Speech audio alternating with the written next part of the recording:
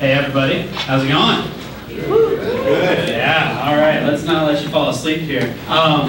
So like Ryan said, I'm going to talk about Puppet at GitHub. A lot of that's going to be centered around a thing at GitHub we kind of call chat ops. Kind of Qbot driven stuff you'll see a little bit later. So hopefully you guys find this interesting. I'm going to try to keep it fairly short. I figure with a lot of these things, most people actually want to kind of have like a free-for-all Q&A and just like ask me questions about crazy stuff that we're doing or problems we run into. So I'll probably save like 10, 15 minutes for that. So hey, I'm Farrington. I work on the operations team at GitHub. Lots of other stuff there too, but primarily operations. So first, let's start with what's the state of Puppet at GitHub right now, right? Well, we have two sort of big Puppet projects. The first is Boxin. We've got about a year's worth of work on it at this point. It was started April of last year, so it's about a year old now. We open sourced the work about 3 months ago.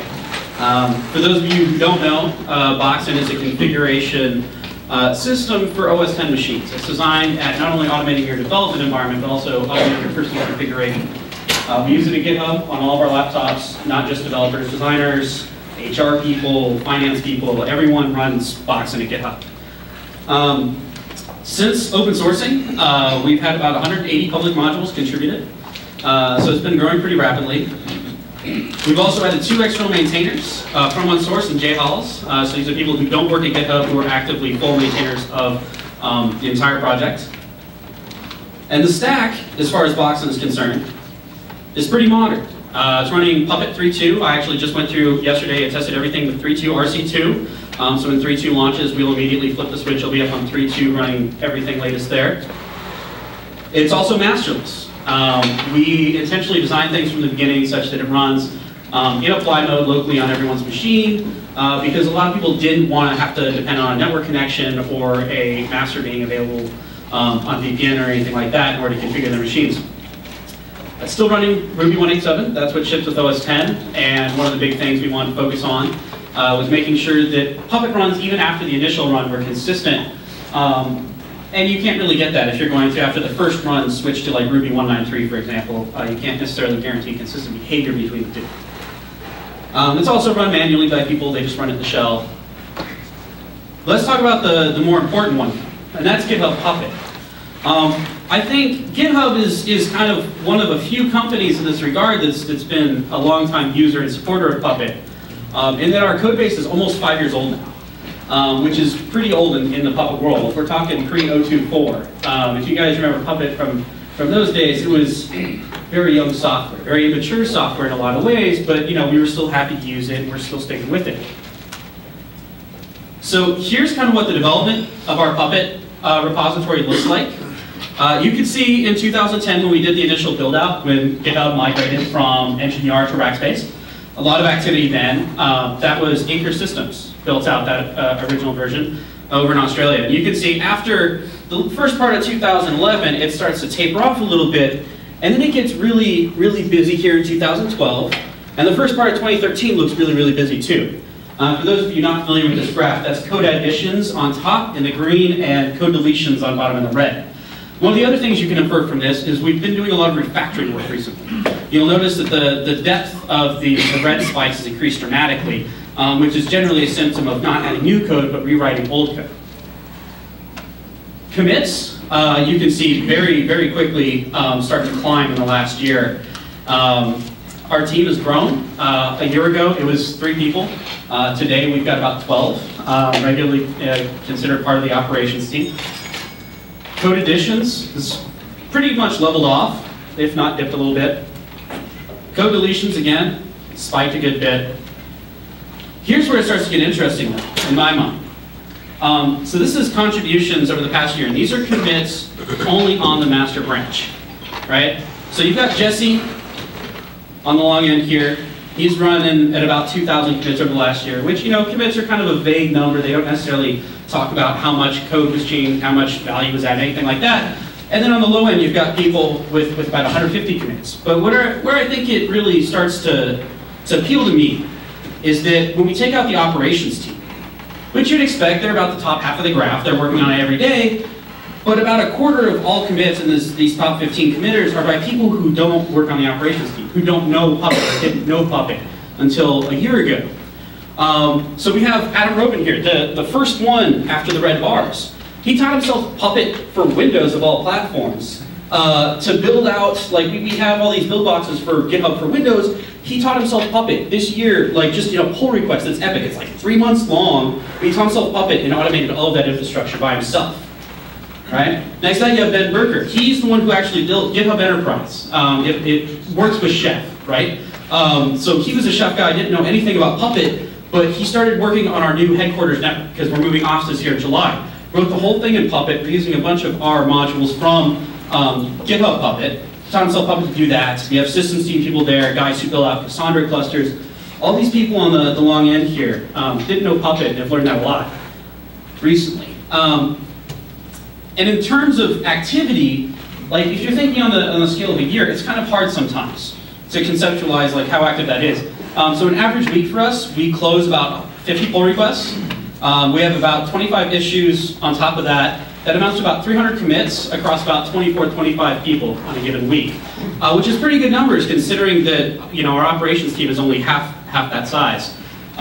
Means we have a lot of people who aren't operations people regularly contributing to our Puppet infrastructure. DevOps is kind of it's a popular term now. It's a term that a lot of people are excited about, and especially younger companies, they tend to start from the beginning with DevOps principles, and that's fantastic. But for a company that's 5 years old like GitHub is, and is a larger company, sometimes it's hard to kind of break down the wall that exists between operations and development sometimes. And this to me it's a pretty promising sign that it does work, that people can learn Puppet, especially in an old Puppet code base. So what does the stack look like for GitHub.com's Puppet infrastructure? Well, we're running Puppet 2.7.GitHub. We actually right now have our own fork of Puppet that we maintain internally. We're working on getting some of that released out to the world. But most of what it is it's performance patches on Puppet 2.7. Our Puppet 2.7 is comparable to Puppet 3 runtimes right now due to some patches that Aman Gupta, TM1, has landed. He's also done some performance work recently on Puppet 3. You'll see some of his work land in Puppet 3.3 when that's released. One of the goals we have with this, and I've tossed this idea around to a few people I know from Puppet Labs, is we actually want to kind of convince Puppet Labs to make a Puppet 2.8 release. Kind of similar how to Python released Python 2.8 after Python 2.7 was declared to be the absolute last Python 2 version ever, because upgrading is still a difficult process. So basically what we're working on is getting our fork to the point where it could be potentially released as a Puppet 2.8 candidate, where it's got all the performance improvements that are visible in 3, the Ruby 1.9 and Ruby 2.0 support, and in addition to that, very loudly complains about any deprecations. It's also running a single Puppet master. It's a single box, 24 unicorns running the Puppet master, that's it. It's pretty simple. Our deployment mechanism is Capistrano. That's all there is to it. Still running Ruby 1.8.7. Most of our infrastructure is either Debian Lenny or Debian Squeeze. So needless to say, 1.9 does not exactly ship by default. We're looking to move to 1.9 very shortly now that our fork has 1.9 support. That's probably one of the next big things that we're going to go ahead and tackle. We run it via cron jobs. Originally this was done just on the hour, every hour. Needless to say, as you add more nodes, it breaks down very quickly. So what we've done now is we actually have a Puppet parser function that does basically splay based upon hash of the host name. So that ends up with a pseudo-random placement of jobs across minute intervals in the hour. So we were able to decrease load on the Puppet master that way, but aside from that, we keep it pretty simple. We are using PuppetDB. This is a pretty recent change for us. Our infrastructure relied a lot on exported resources. In particular, all our monitoring is done through exported resources that are collected then on the monitoring host. It's a really nice way to write manifests, but it also makes catalog compilation times pretty atrocious, especially if you're using the old active record-based storage mechanism. Since upgrading to PuppetDB, we've noticed a pretty massive improvement in catalog compilation times. In addition to that, we've also gotten some additional sort of functionality that was hard to implement before. So for example, you can collect run reports with PuppetDB and you can keep them for X many days. We are actually able to hook up Qbot, our chat room robot, to go ahead and fetch us on demand entire reports or subsets of reports based upon time spans. Allows us to very quickly look at, for example, when a given resource changed. You can do that with the PuppetDB API for the last time that service Apache 2 was restarted, for example. Makes diagnosing problems that made it into production pretty simple. We're still using custom node definitions. There's no ENC yet. We'll talk about that a little bit later. Most of it is done with the regex syntax for node definitions. So for example, you'll have like an FS35 pair, and we'll use a regex to go ahead and denote A side and B side of that high availability pair. So let's talk about how we write code. So we do it, I think, to a degree a little bit differently than a lot of people do, especially given how old our code base is. Some of our practices are surprisingly modern, and others not so much. So the first thing I want to talk about is the Puppet Lab standard library. How many people are actively using the standard library? Like, not just have it in their Puppet repo, but are actively using the contents of it, the functions it provides, the facts it provides. All right, so we got a couple hands up there. So this is actually kind of the coolest module you could ever have in any project ever. Mostly because it gives you a lot of beneficial things. The first one is parameter validation. If you have, for example, a parameterized class, right? And let's say you're taking a string value for something. And what happens is, if someone goes ahead and uses your parameterized class, and they type out, say, this package parameter, right? What if instead of putting Redis 2 server or Redis server, they mistype the server part? It fails very ungracefully, right? Just falls on its face. It's like, well, I tried to install a package that doesn't exist, which isn't exactly terribly helpful nor informative about what good values are, right? With things like validating on regular expressions, which is provided by Puppet Lab's standard library, you can provide very informative error messages in addition to your validations to ensure that catalog compilation fails if the parameters are not satisfactory, right? You can also do things like validate absolute paths, validate booleans, validate strings, validate arrays, just about anything you could want to in terms of actually validation of data before application of resources occurs is provided by the Puppet Lab standard library module. This also makes it really easy to test unexpected behavior to a degree, because by adding these validations here, it becomes very apparent when you don't wall yourself off from failure conditions. You can also do data munching.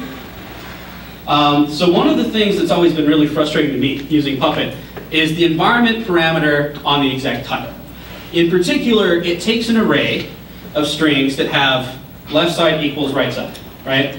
Now, that's nice unless you want to actually pass this around. Because if you have things like the same, what would be environment variable specified multiple times, ordering is not necessarily guaranteed.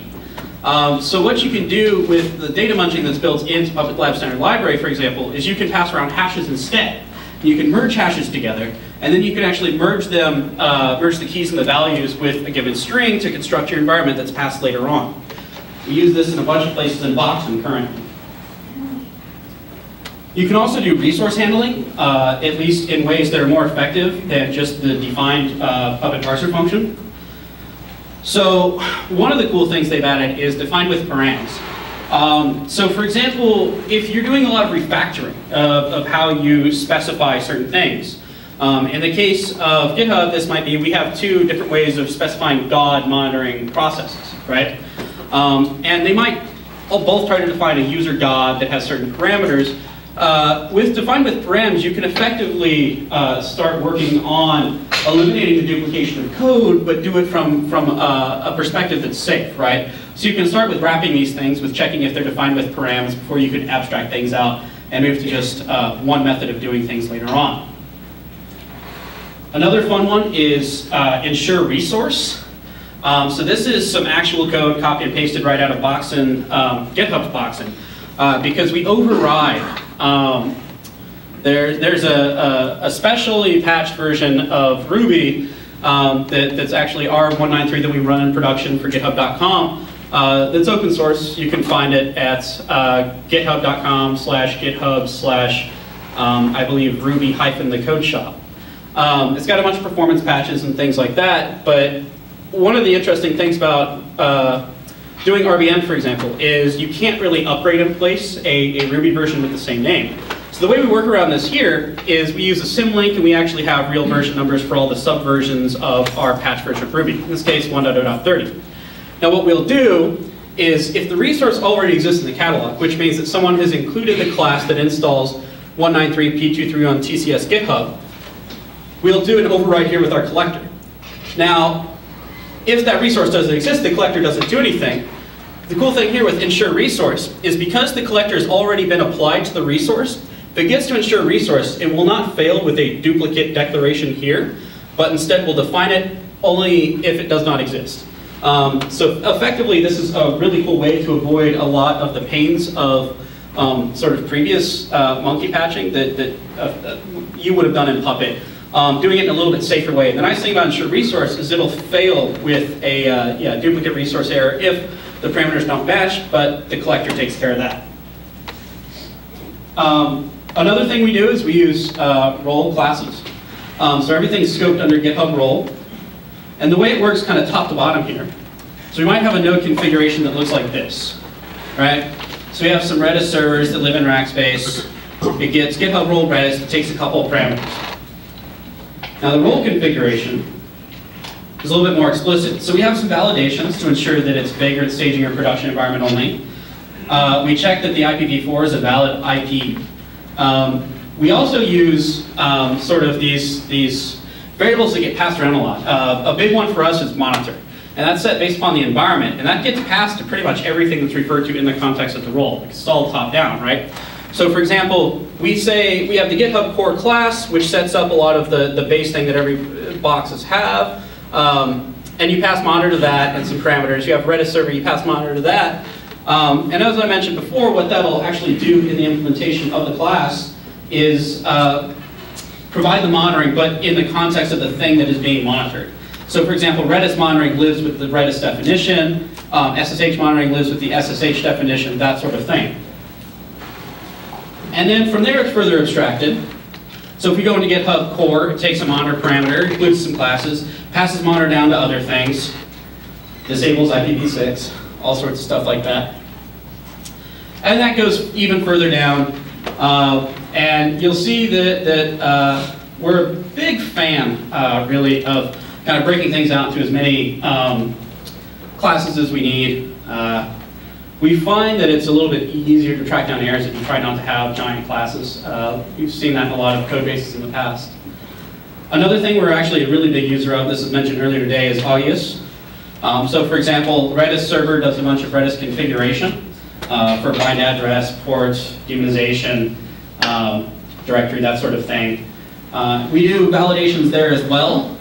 And then from there we use Augeus to set the values. Big things we use this for right now, sudoers entries, Redis config, MySQL config, that sort of thing. We also try to encourage a little bit of code share where possible. Right now we're doing that with library Puppet. It's written by Rajek, as most tools in the Puppet community are these days. You should really look at using that if you're not already. Rajek and I have also been co-writing a project together called Headset. That's going to replace Librarian Puppet, mostly because the backing library behind Librarian Puppet, Librarian, has a lot of implicit assumptions that make it not only non-ideal to work with, but also mean that we can't do certain things. That should be coming out hopefully this summer. So let's talk about how we deploy Puppet. First thing we want to do whenever we're committing code is we want to keep it clean.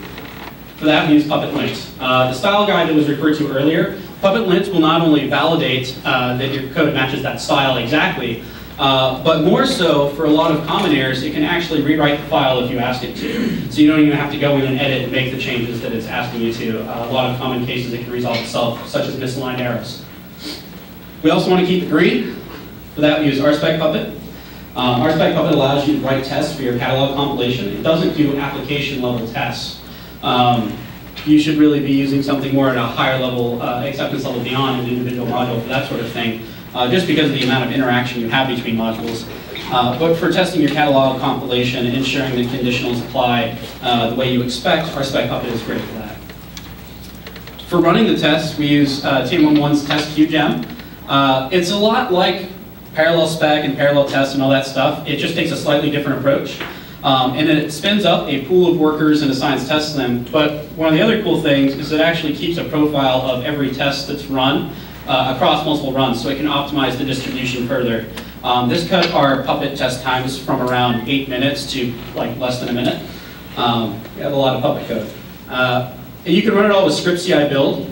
The nice thing with script CI build is it'll not only install your dependencies, it'll check your syntax of not just your Puppet, but also your Augius lenses, your ERB templates, and any types, providers, library, Puppet parser functions, that sort of thing.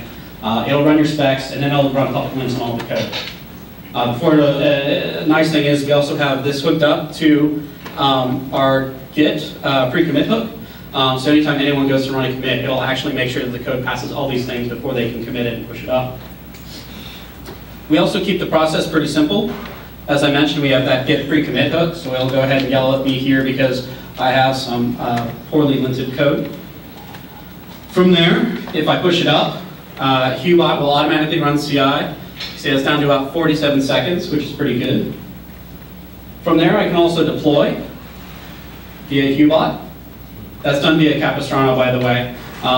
One of the interesting things here you see is this is actually doing a branch deploy. So for our Puppet repository, every branch on the repository becomes a Puppet environment automatically. These deploys are pretty lightweight. The way it's implemented on the server is we have a varlib puppet git directory, which is just a full fetch of the repository, and then all of the individual environments do a lightweight clone locally from that shared repo on disk. From there, we can go ahead and invoke some of the chat ops.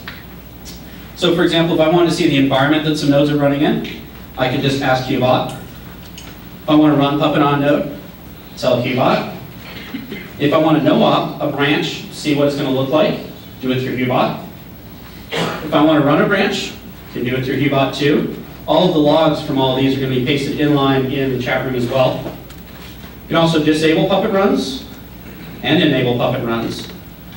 We can go ahead and get a last run report via the PuppetDB API for a given node. We can also get a collection of all certs that exist on the Puppet master. You do a lot of things with Hubot. This is how we do all of the management for all of our Puppet infrastructure. It's a really great system, and the reason for that is that it's kind of learning by doing for everyone.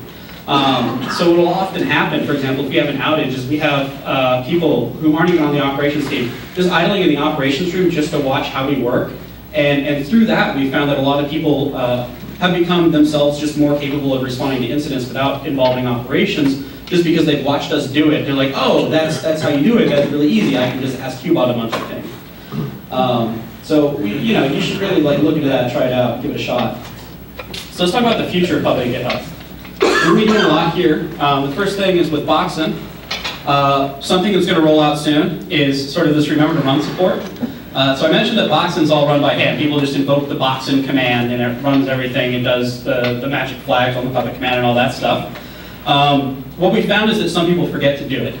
So we're adding support such that once a week on shell load, it can prompt you and say, hey, you haven't run Boxen in a while, you should probably run it, and ask you if you want to run it.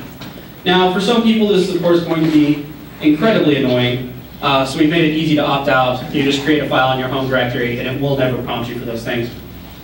We're also going to be adding Puppet Master support. I was talking to some people at Mozilla. They've been preparing to roll out Boxen for their organization. One of the things they wanted was a Puppet Master. So we're going to make it something that you can opt into. You don't have to run masterless anymore, which will make it easier for people to roll out updates across entire subsets of systems if they want to do those on a timeline. We're also going to be adding Hira support. This is one module at a time. A lot of the modules to date have not been written with Hira in mind. A lot of that's changing now. In fact, earlier today I was working on the Ruby module, rewriting that to support Hira. And the reason we're focusing on Hira here is this term we've come up with called uncomfortunities, which is basically the feeling that anyone has when they don't know Puppet and they're asked to edit Puppet code to make a change so they can update a version for something. It's a giant uncomfortunity for them. So we want to avoid asking people to do that. Most people understand YAML or JSON. So we're going to go ahead and focus on moving a lot of those things out to YAML and JSON-based configuration so that people don't have to look at Puppet code if they don't want to, even though you might like them to. We're also going to be rolling out Ubuntu support this summer. This is one of the biggest things that's been requested since Boxen has been OS 10 only since launch, because that's most of what GitHub uses. Ubuntu support, it was a no-brainer. I mean, don't get me wrong, I'm a Debian guy myself, but most people in this day and age are rolling Ubuntu if they're rolling Linux on the desktop. So made sense to support that first, and that's going to start with Ubuntu Precise support only to start. And from there, it'll be really easy for people to send PRs to add support for existing distributions, since the code will already have been refactored to allow for that. So what's coming for GitHub Puppet? Well, like I said, Ruby 193 is going to get rolled out everywhere for our infrastructure. After that, probably focus on moving to 2.0 once 2.0 exceeds sort of the performance of our patched Ruby 193. We're also going to be looking to move to Puppet 3x. Again, it's a difficult move. If any of you have done it before, you've run into all sorts of things like dynamic scoping warnings always only being triggered on the master on the first time that resource is put in the catalog. It's a fun one. In addition to that, environments being quite clean for all execs. There's a lot of implicit behavior that depends on existing environments being in the user's environment that's invoking Puppet. So a lot of challenges to tackle there, a lot of code to audit. We're also going to be rolling out an ENC in the form of an internal application called gpanel. Gpanel already exists today. Kind of looks like that. And it's sort of our inventory store for everything. Application configuration, physical hardware, and we're going to be making that to an ENC as well. That'll be pretty interesting to see how that rolls out going forward. We're also going to be adding mcollective into the mix. We've rolled it out a little bit previously, but we haven't really utilized it. And the reason is that we've had this repository GitHub shell, which is, as you might expect, a bunch of bash scripts along with SSH and a for loop. It works, you know. People laugh, but it works incredibly well. But what it comes down to is that for a lot of things, we're dealing with structured data now.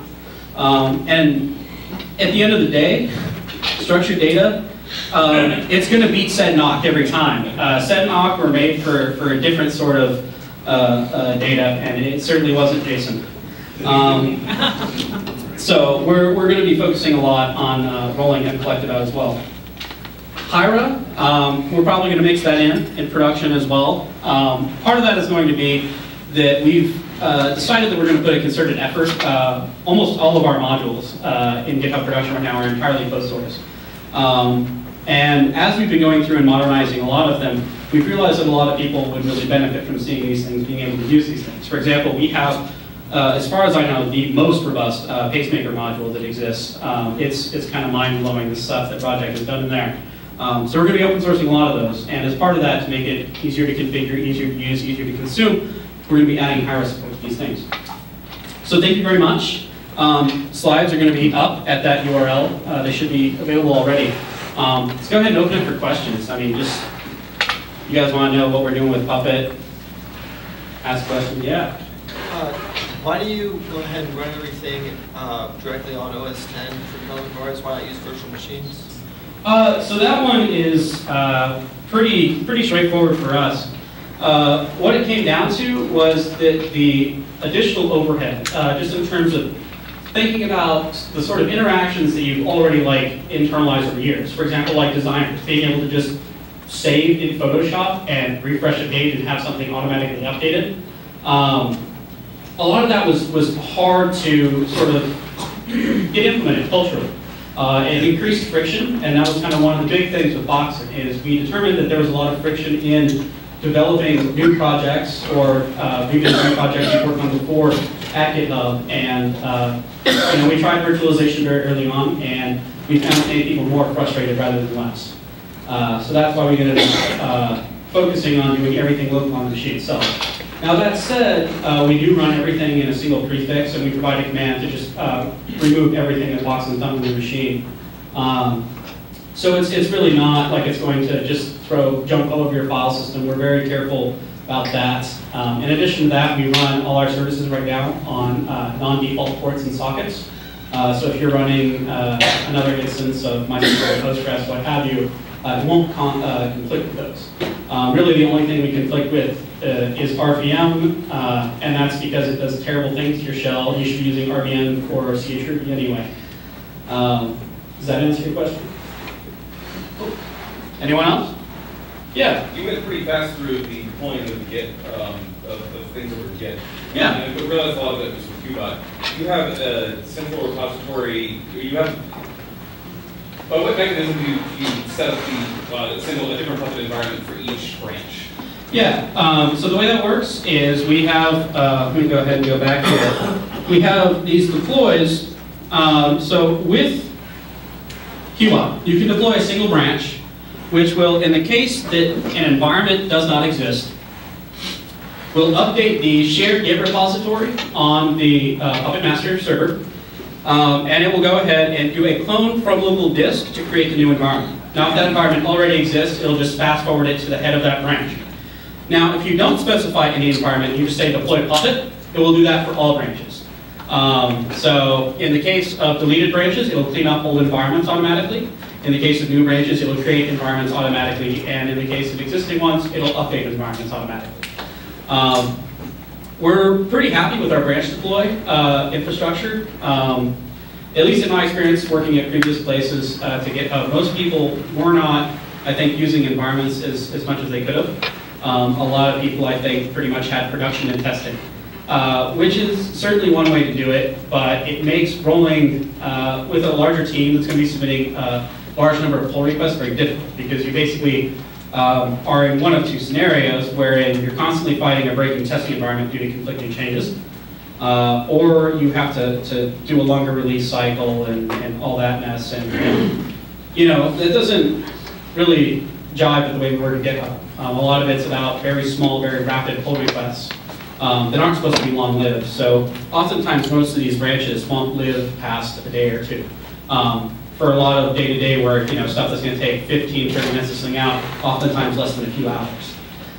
In fact, we have Nagios configured such that if any node is running any non-production environment for more than 4 hours, it generates a critical alert. That's how short-lived most of these are intended to be when you're rolling them out on nodes. Does that answer your question? Yes, thank you. Yeah. Please look at implementing Qbot a little bit. Yeah. And as I understand, there's no security around it, really. And if you're in the room, you have access to everything, right?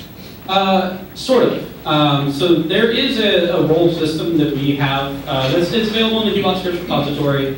And mostly what that adds in our case is we check if a user is considered trusted.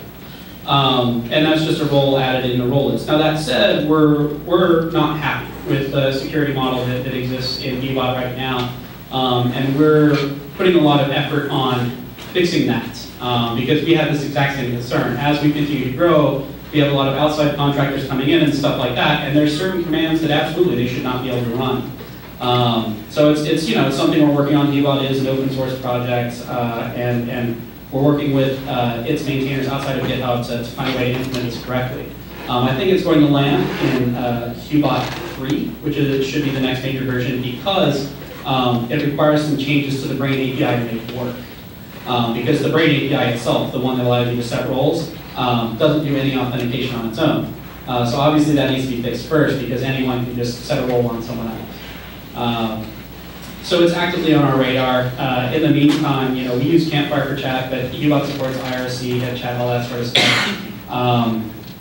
You know, thus far we've just kept contractors kind of isolated to rooms that generally don't have Qbot in them, which is not an ideal solution, but it's something that works in the interim and allows us to make sure that only trusted people are able to issue these sorts of commands. Yeah? So do you have multiple instances of Qbot for different environments, like dev stage and then production, so that people, QA people, for example, can access the QA dev Qbot, or is it all just one? So we do have multiple Qbots.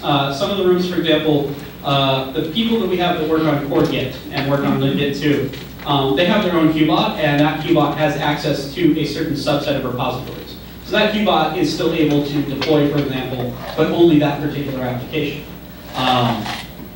You know, once a lot of this permission stuff gets rolled out into qbots for the software, that won't be necessary anymore. We'll be able to integrate it into our deployment service. So qbot, you know, by default doesn't include anything to do deploys for you. Ours is we just have a very simple API wrapper for Capistrano, basically, and qbot just makes API requests for that. So it's possible you might be able to do some authentication on that side as well. You could probably keep a list on your deploy side of, for example, all the teams and the users on those teams in your GitHub organization. And basically have qbot pass along the user requesting the deploy along with that and match them against that list and use that to do ACL at the deploying data side. And then it can just return an error and have qbot, you know, spit something out if it receives that sort of error. So I think it could be implemented today, but it's probably going to be more on your deploying data side and less on qbot side. Yeah. Can you talk about why you guys chose to go masterless? I've always heard it's a performance boost to take the master out of the equation, but it's a security risk because you're sending all of your modules down to all of your machines. So we're running masterless in the case of Boxen. And in production, we're still running with the Puppet Master for GitHub.com. But in the case of Boxen, it was more just about ease of doing everything. It was a lot more intuitive for people to be able to just like test and edit locally and run it. With regards to Boxen, it wasn't anything to do with performance. It made us decide that. Now that said, at previous jobs, I've definitely used masterless for large production setups, and I absolutely loved it. We had a Capistrano-based workflow there that works pretty well. It's based on a tool called Rump that was written by Lindsay Holmwood. We use that across all of our servers. I mean, there are security risks, you know. In addition to that, there's certain industries where you actually can't run all that code locally on the agent or on the individual node. For example, like banking and stuff like that. They have all sorts of policies around like what boxes can actually run code versus like if you apply a change set that are kind of to a degree arbitrary. But yeah, there's a security risk, but there is a speed improvement as well. Like you mentioned, mostly config retrieval times are often a lot shorter. Now that said, you also don't have access to things like exported resources necessarily when you're running masterless Puppet. And exported resources are incredibly useful in a lot of cases. I mentioned monitoring, for example, being able to define your monitoring alongside the things that are being monitored, right? So your Redis monitoring can be implemented in the Redis module rather than having a giant class that collects all of your monitoring for all of your different things that applies on the one monitoring box, which can sometimes be not only hard to maintain, but hard to ensure that you're actually rolling out all the necessary monitoring for each individual service that you're running, right? Does that answer? Okay. Cool. No one else? Yeah, what's up? So the modules and Boxen, you said you were adding higher support in. Is that targeting 3.0 and data bindings, or will you be using parser functions? So that's all data bindings, all of it, because Boxen, since launch, actually has been all 3.0 plus, so it's going to be all data binding driven. So there's a pull request you can actually see open on the movie module right now, where it's just like, I think there's a handful of parameters, and we're actually using some of the techniques I talked about with data munging. So for example, with the Ruby module, you can pass a list of plugins for RBM. If we're using RBM, you can pass a list of plugins, and that's actually a hash that ends up getting passed on to create resource that allows you to effectively override the modules, the plugins that you're going to use with RBM, not only specifying things like versions and stuff like that. You know, I'm pretty happy with it so far. There's certainly a few edge cases, but you know, it's pretty clear why they exist. So you know, we've been really happy with it thus far, and data bindings have been really convenient for rolling that stuff out. Yeah. Thanks. You rock. All right. Yeah. Talk about what else you're using Puppet DB for besides exported resources. So PuppetDB, we also use it for node expiry sort of problems, right? So for example, if we decommission a node, being able to invoke an API call to make sure it's removed from the exported resources list that is used to populate non-JS is often a big one, because previously it would basically be, well, if you didn't remember to silence the server in Nagios before decommissioning it, it would go critical, and it'd be critical for several days until Puppet was eventually like, oh, it's really not around anymore. Beyond that, I mean, PuppetDB, there's certainly other uses you can have for it. I mentioned being able to query against the reports. So for sort of doing audit analysis, it's very useful. Postmortems, it's also incredibly useful. You can ask PuppetDB, show me all of the reports where, like, Service Apache was restarted, or this config file changed, and that sort of thing. And that includes sort of timestamps as to when it happened. That's proven useful for us, auditing why certain things failed previously. Beyond that, I mean, PuppetDB tries to keep it pretty simple. It's not a full inventory service or anything like that. It's mostly targeted at collecting information about your nodes, your compiled catalogs, export resources, that sort of thing. I guess, yeah, the other thing I should have mentioned is it does efficient catalog caching. And I believe it might even support now some sub-catalog caching, so that parts of the catalog can be cached, which obviously increases your catalog compilation times, or sorry, decreases your catalog compilation times through that caching mechanism, which of course means that you have faster Puppet runs across all of the nodes. So do you have a separate catalog terminus that does that? There's a PuppetDB terminus that's included with PuppetDB IDE. You just set that as your catalog terminus.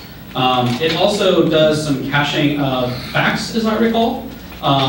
So it allows you to get a lot of the querying behavior that you can see in, for example, mcollective, to be able to query arbitrary nodes based upon fact values, but without having to have mcollective roll out on your infrastructure.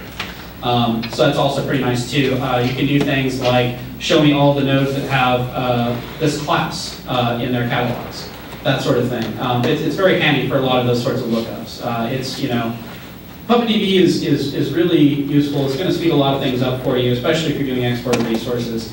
But beyond that, it's just a really nice layer to build other services on top of. Treat it as an API and really consume it. There's pretty extensive documentation on the Puppet Labs website about the API endpoints that it supports.